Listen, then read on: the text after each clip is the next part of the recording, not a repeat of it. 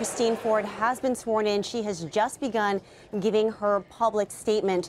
In those prepared remarks, what she said was that she does not want to be here. In fact, she is terrified to testify today, but that she does feel it is her public duty. She says that the details of the night in high school when she says that Brett Kavanaugh assaulted her have been seared into her memory and have haunted her periodically as an adult. Now, during his opening statements, Chairman Chuck Grassley said that he wanted today's hearing to be respectful, dignified.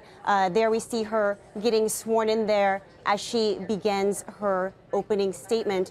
Chuck Grassley also saying that this is a hearing on the accusations from Dr. Ford. They have tried to look into the accusations by two other women who have since gone public, but that he accused those women's attorneys of stonewalling the process. Meanwhile, Senator Dianne Feinstein, the ranking Democratic member, saying that the institutions that have grown up since the era of the Anita Hill proceedings, those have not been open enough to women who are coming forward with these types of allegations. She also said that this is not a question of whether or not Christine Ford is telling the truth. This is a question of whether or not Brett Kavanaugh is qualified to serve on the Supreme Court. Guys, this is going to be a very powerful, a very controversial hearing as it goes forward today. We'll keep an eye on it for you.